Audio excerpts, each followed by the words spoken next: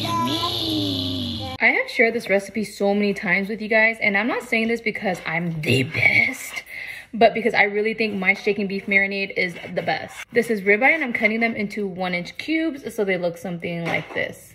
I'm gonna add some garlic to this. Oyster sauce! Why is it such a struggle every time? Soy sauce, fish sauce, oil, sugar, and blackety pepperty black pepper. Heat up some oil, and then I'm gonna sear my beef. After 1 minute of searing, I'm gonna give this a quick mix or a quick toss, and then sear the other side. So I'm gonna give this one final toss. Remove this from the heat. In the same skillet, I'm gonna saute my onions.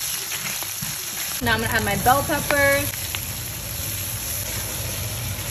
I'm gonna add my beef back in and some butter. Yo, my baby's crying.